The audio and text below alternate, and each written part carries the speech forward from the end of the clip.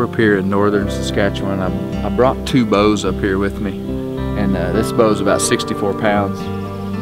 So I like to shoot it and then go back to the other bow, and it's a lot lighter and easier to shoot. So just practicing a little bit here above camp.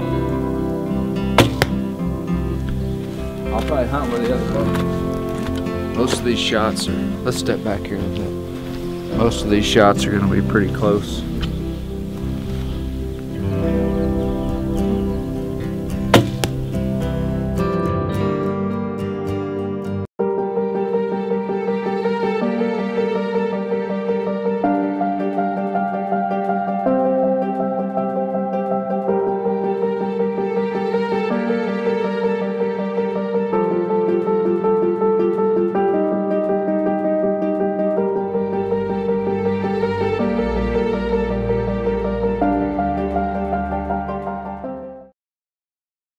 Northern Saskatchewan is full of true wilderness.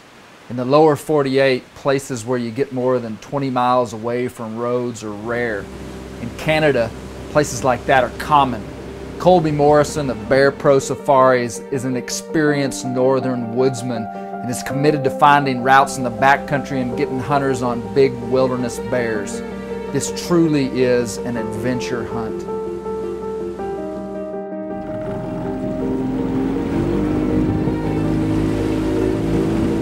On day one, Colby took me to a site that was over 20 miles by boat from where we put in on this lake system.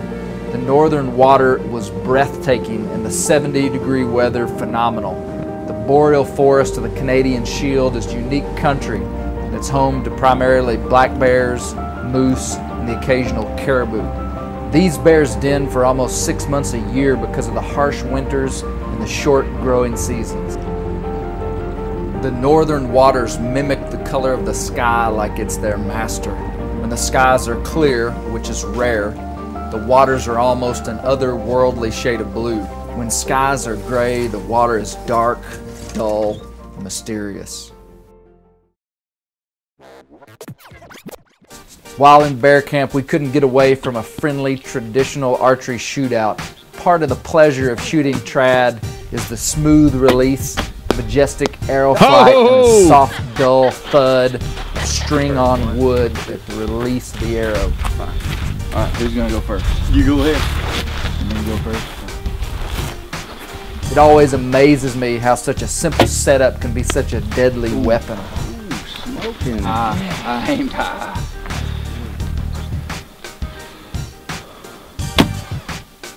Oh man, that was close. We really had no idea what kind of spectacular bear behavior and hunting that we were about to witness this week.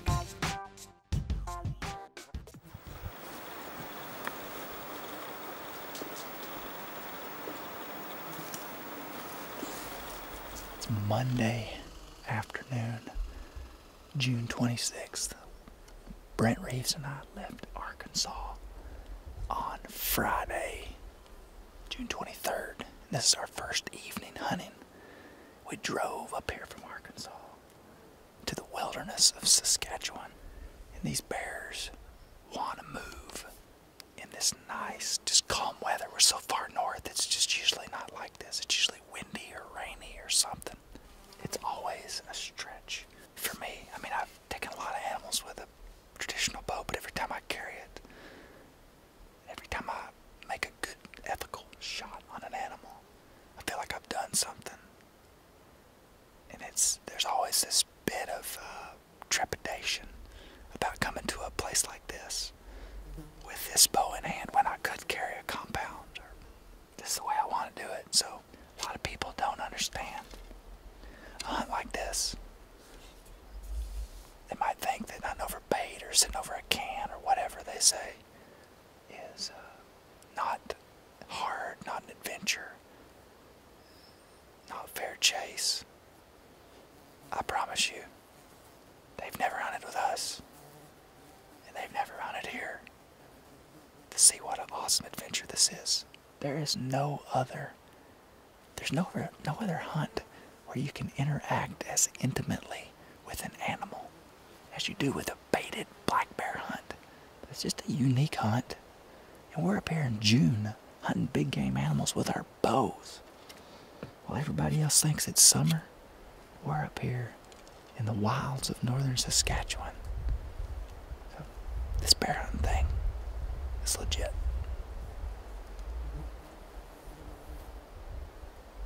Did you see the bear?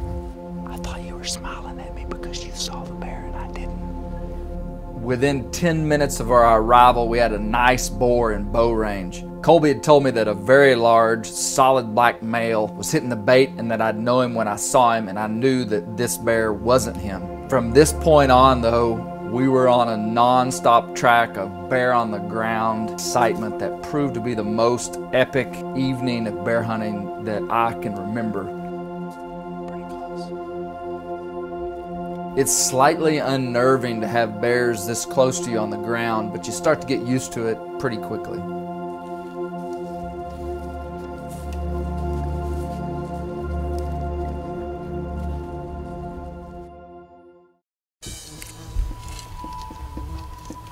That's him.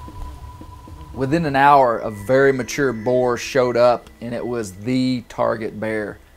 He knew we were there, and he didn't want to get very close.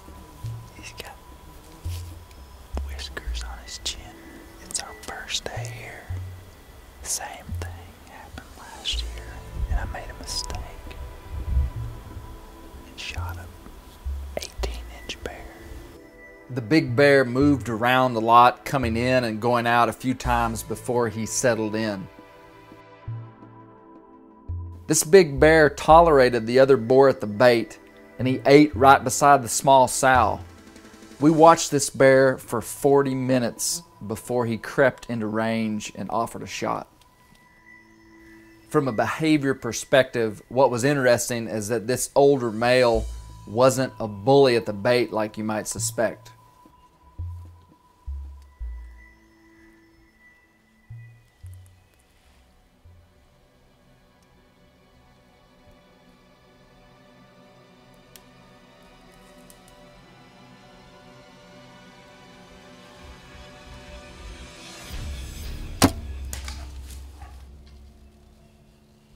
Missed him. Doggone it. After the miss, my nerves were shook and my confidence was shot. Little did I know that I'd be glad that I missed about 20 minutes later when another bear would arrive on the scene.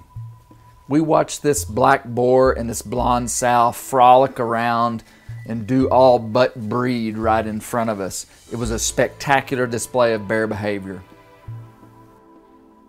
And then, coming up from the trail, we saw what looked like a grizzly bear coming towards them, and we knew exactly what was going to happen.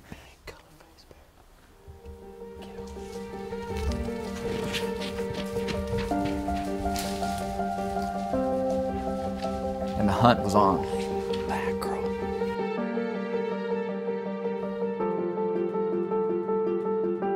Exactly 43 seconds later, the bear appeared. My confidence was low, and even when he was 12 yards away, I was hesitant to take a shot, but I didn't know it. He was going to get a lot closer.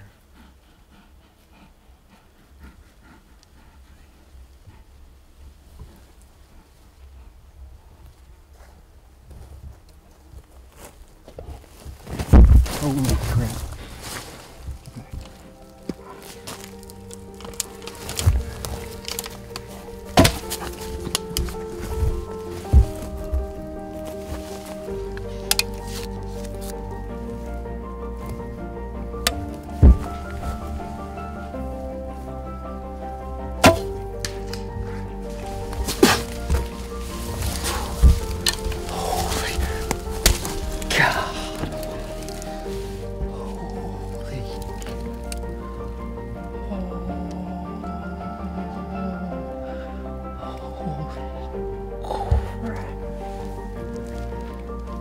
My arrow touched the end of his nose.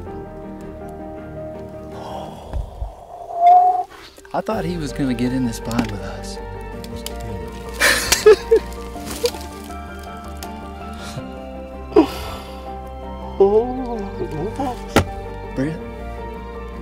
stood up in the chair and he bumped into the end of my arrow and bowed up on us. I saw you reaching for the spray. I was about to get it, son.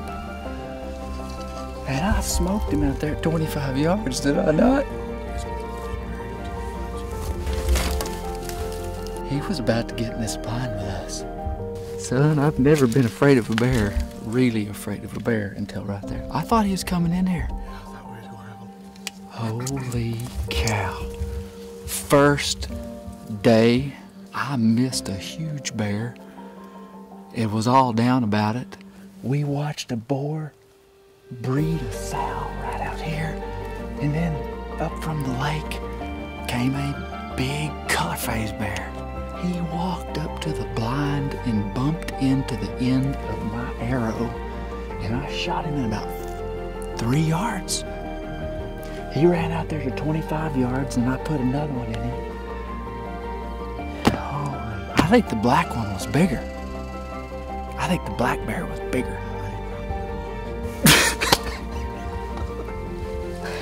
Brett, we just about got ate by a bear. Did he turn off? He might have tried to go back.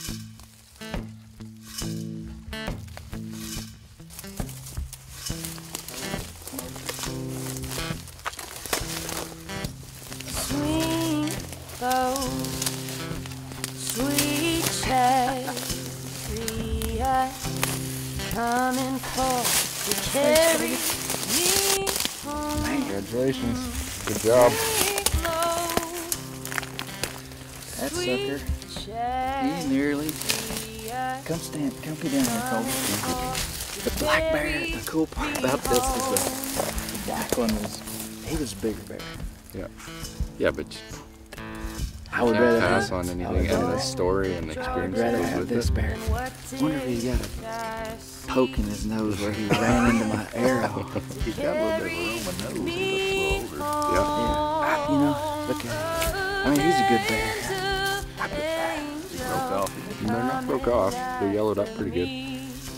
Beautiful bear. Man, we saw him coming in with the sun kind of back, and he saw that there was just that black blonde sow right there with a black bear literally on top of her. Yeah, I start tapping Brent. Color-faced bear, color-faced bear. His nose had to have been over the edge of our blind. I mean, he was. I've never been afraid, ever been truly afraid that I was going to be attacked by a bear. Yeah. I was like, here we go. This is it. This is it. Yeah. And to get him with that traditional bow. Bear populations are thriving in North America. Removing older, mature males benefits both bear populations and vulnerable populations of moose and caribou. Bear hunting is conservation. To carry me home. Swing low, sweet chariot, coming for to carry